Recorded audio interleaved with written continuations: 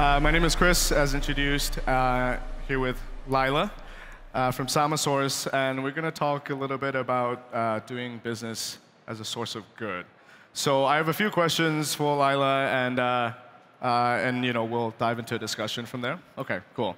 So Leila, you're a founder of Samasource, 501c3 nonprofit, providing project data management with the goal of lifting people out of poverty, which is, I think, incredibly admirable, I think, as a mission. Under Samasource, you also founded a for-profit business called LXMI, which is a skincare brand.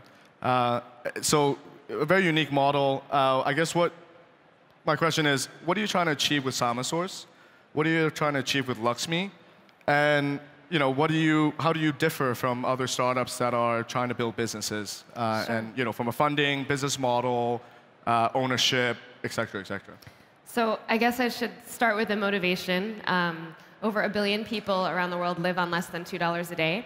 And it's the reason why we have close to 1 billion people without clean drinking water, more than 2 billion people without access to basic sanitation and toilets. And so many of the problems that we try to solve through philanthropy are really rooted in poverty, in the fact that over 1 billion people make so little. And so I've always been fascinated by this. In a world of so much abundance, why do we still struggle to put food on the table for so many people? And I'm really curious about business models that directly employ the poor. We can't wait for trickle-down economics to solve this problem. We have to directly inject capital into poor households. And the best way to do that is to give work. And the digital economy affords many new ways to give work to some of the poorest people in the world who we previously relegated to philanthropy. We previously said, at best, we can build a well or a school for these people. Well, now we can create direct employment. So what Samasource does is we work with some of the top technology companies in the world, like autonomous vehicle companies, for example. Google and Microsoft are clients. And we produce training data. A lot of what we do is image annotation and tagging for computer vision teams using a disadvantaged labor force. So we are now, though we're a nonprofit, it's kind of a weird distinction. We're a 501c3 nonprofit in the US, but our business is actually profitable, and we're the largest data services company in East Africa. We employ close to 2,000 people in Kenya and Uganda doing this sort of image annotation work for some of the top technology firms in the world. So it's a really unusual business. I think the coolest part about our business is that in order to become a Samasource worker, you have to have previously been living in poverty, which we define as less than the local living wage, which is about $2 a day. So we will only hire people who come from very poor backgrounds to do this work. And on average, we can quadruple their income. So about 3 years after they leave Samasource, they're at 4 times the wage they were before they started. That's awesome. So what I want, I guess, give you a little bit of time to talk about is also how under this structure you also create for-profit organizations that can actually take investor capital as well and actually grow like a startup. I mean, that's super interesting. So we're in this really interesting field, which is called social enterprise or social business, which is the idea that you can apply some of the same principles of philanthropy, of doing good, in a business model, and you're sort of in between a traditional philanthropic organization and a traditional profit-maximizing startup. So the goal is really a social or environmental goal, but you're using a business model to solve it. So Samasource became profitable last year. We entered this lucrative market of tagging for computer vision several years ago, and we're now one of the top players in the space and a top vendor for some of these big firms, which means that this business model is working, and we can take investor capital and not be reliant on grants and donations. So we just took our first for-profit investment. We set up a subsidiary that's a for-profit that can generate a return for investors. And the investors that we're finding who are interested are impact-oriented. It's a lot of family offices, people who've made their money and they want to do something powerful in the world. They can also make a return. It's probably not going to be like a 10x VC-type return, but we can offer pretty solid returns as well as a very strong social impact. And I think there's a growing market for that among investors. So looking at a company like Andela, who's also leveraging, I suppose, a regional workforce for bigger tech companies all over the world, how do you compare, I guess, Samasource with them? Evidently, from a structure perspective, you guys are a nonprofit and they are a startup. How do you compare that, and what are the advantages and disadvantages based on what you're trying to achieve? So it's an ecosystem, right? So Andela is an amazing company that places software engineers with larger tech companies. The challenge, though, for us is that they're hiring from a very different pool. So they would never hire from the pool of people we work with. Andela, I think fewer than 7% of their incoming class comes from poor backgrounds. So they're hiring more middle-class people in these regions, which is important, right? You need a whole value chain. So when my workers leave Samasource, they're primed to get Andela jobs. That's wonderful. But for me, personally, I'm really interested in tackling extreme poverty. And I think if we don't directly create jobs among that poorest segment, they're going to get left behind. So our interest is in reaching the people who would normally never be reached by traditional businesses who were hiring the most talented people they could find out of university. Most of my workers are, I mean, almost all of them are living in slums. So they're the sorts of people who you would really only traditionally reach through a charity kind of mechanism. Got it. So I come from an investor background. I think Horizons Ventures is a little bit different from a traditional venture capital, but we obviously look for return of capital. And so you talked a little bit about impact investors investing in for-profit models underneath Samasource. How do you justify impact as a return? I mean, I think that's ultimately what they're looking for. I can sacrifice a 10x return, but I'd like to see that impact. How do you measure that? Is there other KPIs that you follow or report on? I'm so glad you asked. So I'm kind of a development geek. I used to work at the World Bank, producing development economics reports that nobody read, maybe except people like you. So I'm really hell-bent, and when I started Samasource, I was hell-bent on creating an enterprise that would measure our social returns the same way that a for-profit startup measures financial returns. So we publish every quarter an impact report that basically tells you how many people we've moved out of poverty and by how much and at what cost to donors each quarter. And we release that on a learnings call. It's kind of like a corporate earnings call, and we publish all of that online. So if you go to samasource.org/impact, you can see these reports. In order to validate what's happening at the household level, we even see, for example, how our workers are changing their household expenditures. We look at what they spend their money on. We do household surveys. So we randomly select workers, and we send people there with clipboards to assess what the impact is. And now this methodology is something that we're selling as an advisory service to other companies who want to measure the poverty reduction of their supply chain. Many companies don't think about this, but if you're operating a factory in a developing country, and you're behaving well, you're paying living wages, and you're paying benefits, you are a force for tremendous good. And many companies don't really leverage that storytelling, even with their own teams. So we're now selling this as a service as well. Interesting. Yeah, I think that those are the bulk of my questions. Partly, I think it's important for people to understand what you're doing because it's a very unique model in a business perspective, in a business model way. I think what we do at Horizons, because we have a unique distribution of capital back into philanthropy, and because we have one single source of funding, we're able to take a slightly longer view on companies, especially companies, for example, in food biotech, in nutraceuticals, that have that long lead time of R&D.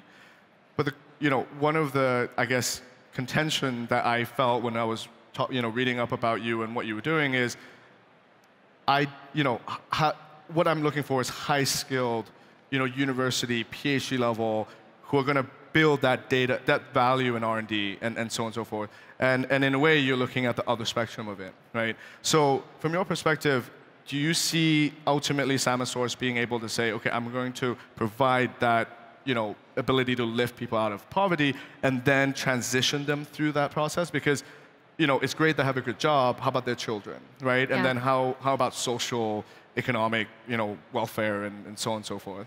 This is a really interesting question as our business evolves. We're now 9 years old. We have a really solid reputation as a data services provider. I think we're probably one of the top training data providers for fields like autonomous vehicles and gaming.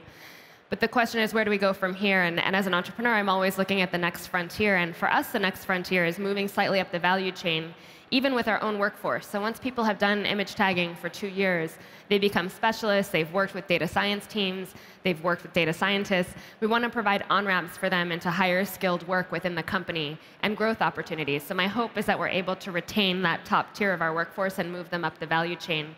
And we're also directly hiring consultants and project managers who have that additional skill set. That said, I think the biggest challenge in the world, other than climate change, is extreme poverty. And it's on our watch. We're allowing this to happen. I just got a message from someone who lives in a refugee camp in Kenya this morning, who's one of our trainees, telling me that his father was killed really tragically in a senseless raid, basically due to poverty. And that just shouldn't happen in 2017.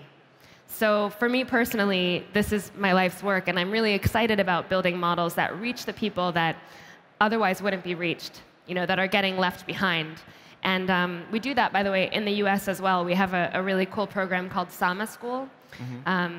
We're the first nonprofit that's created a training program for the gig economy to provide on-ramps for low-income people to get jobs on platforms like Care.com or Field Nation or Upwork. And to me, there's so much opportunity in the digital economy that's not being tapped to reach low-income people. So I think we'll always maintain at least half of our focus on reaching the people that can't be reached. And of course, we have to do that within reason. We want to still be able to have a profitable business, again, within the confines of doing something that's good for the world.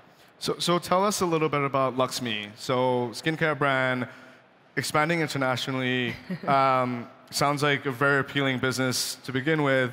How did you build that under Samasource, especially the ownership part, which I think is really interesting in terms of how do you motivate and have that distribution of capital go back to the people that built the company, I suppose. Yeah, so it's kind of random when I describe what I do. I have this data services company, Samasource, and then I have this skincare business called LXMI, which is seemingly, they're very disparate, but actually they're really the same goal. Both companies exist to give work to low-income people. LXMI is the first fair trade and organic brand at Sephora nationwide, which is one of our biggest beauty retailers in the US. And the mission is really to do what Samasource did, to employ very low-income people, especially women, in the supply chain. Cosmetics and skincare is a very lucrative industry. You see insanely high gross margins. And most of the luxury firms that produce these skin creams are doing nothing to make the world better. Maybe, arguably, they make you look better. I think that's mostly marketing. But they really do nothing to reinvest any of that amazing margin back into making the world better. And women are the primary buyers of this stuff. And yet most of these companies really do nothing to help women in the supply chain, or even, they're not even owned by women. So I thought it would be really cool to create a different kind of a model where we use the luxury industry to give work to low-income people. And our mission is, we call it Beauty for Humanity. So we source rare, wild ingredients that are fair trade certified, which means that they pay living wages to women's cooperatives, and that are organic.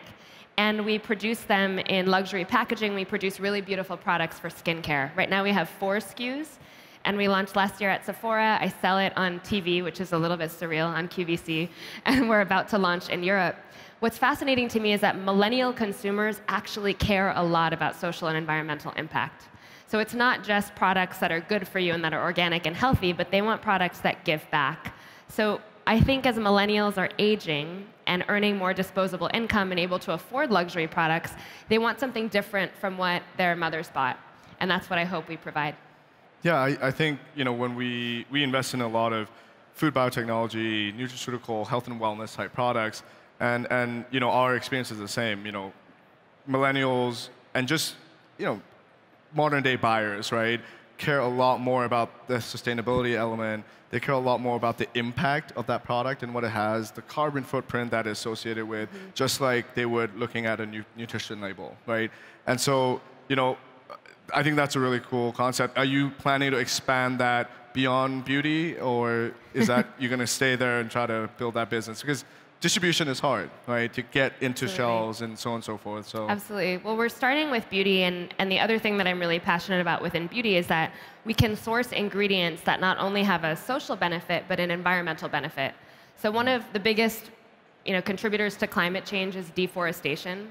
And one of the biggest causes of deforestation is that local people don't know how to monetize the land unless they're clearing it, right? Or selling it to a local mining company. And they don't see the value of this raw virgin rainforest.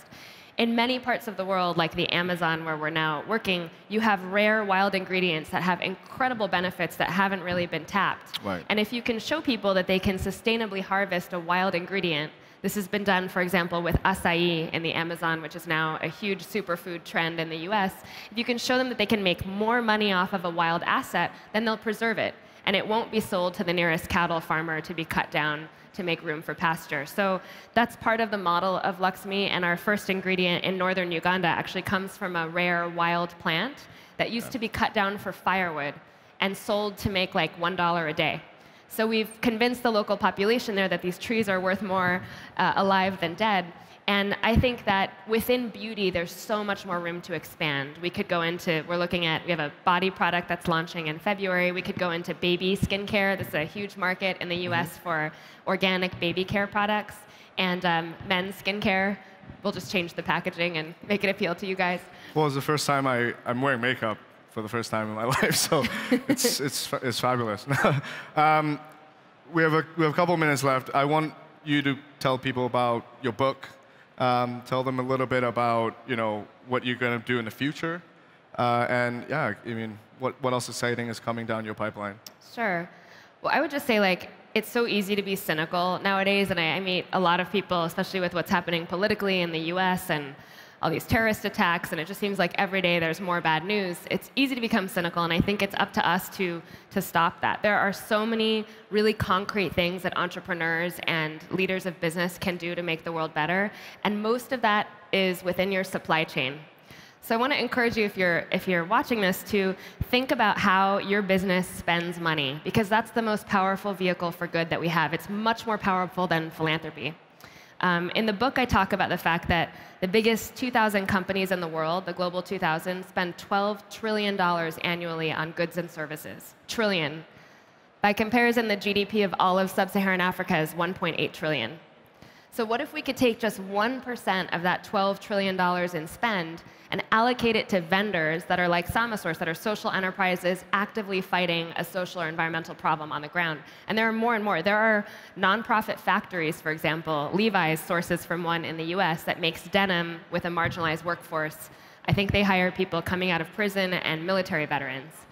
There are factories that operate on a fair trade basis. There's a phone called the Fair Phone coming out of the Netherlands, where the entire supply chain for the phone, down to the mine that the minerals and the batteries are coming from, is fair trade. Cool. So they will show you the mine workers on their website, and you can actually verify that those people are being paid living wages. So I think our supply chains represent untold benefit for low-income people, and that's something we can control, right? We make the decisions as entrepreneurs how we spend our money. So how much effort do you guys put into traceability? So because so much of it is coming from fair trade sources, or sources that you obviously respect and think will be good for either local community or the ultimate consumer, I mean, how much effort do you put into traceability, finding out, and on a step-by-step process? Yeah, so in the LXMI context, I actually go and visit our producer communities, and if you go on our website, you can see videos of the women who harvest the nuts in every package. We actually put a number, a code, on every product sold, and if you type that code into the website, you can meet the woman who harvested the nuts, the raw ingredient, that are in your jar of skincare, which I think is really cool. So there's all kinds of cool things you can do with technology now that weren't even possible a decade ago. And I think consumers love that. They want to know the stories behind what they buy. It's a much more powerful and deep connection they have with the brand, especially if you're trying to build a direct-to-consumer kind of model. And I would say that more broadly, it's not that hard to find vendors that do good. Even if you're thinking about catering your office Christmas party, we actually have a guide that we put together at givework.org. That's a guide for companies to find vendors that are doing good in their areas. So that's one place to start. But I just think it takes thinking a little bit differently about the money that your company is spending every day. Yeah, great. Thank you so much. Last 30 seconds. Any challenges to the audience? I have great admiration and respect for what you're doing. And I think that is incredibly inspiring. And I'm sure the people here are really inspired. So any last words of wisdom? Any last words of encouragement? I would encourage everyone here, if you want to do good, think beyond charity. Think about giving work. The most powerful thing that we can do to solve poverty and all of its negative downstream effects is to give work as opposed to aid. When we give aid or a handout, we're essentially writing off that person's talent. We're saying we're relegating you to a relationship where you're just receiving a handout, as opposed to a mutually beneficial relationship that happens when you trade with someone. So wherever possible, and it's not possible in every context, but wherever possible, I would urge you, if you're thinking about trying to give back, to give work. Great. Thank you so much. Thank you.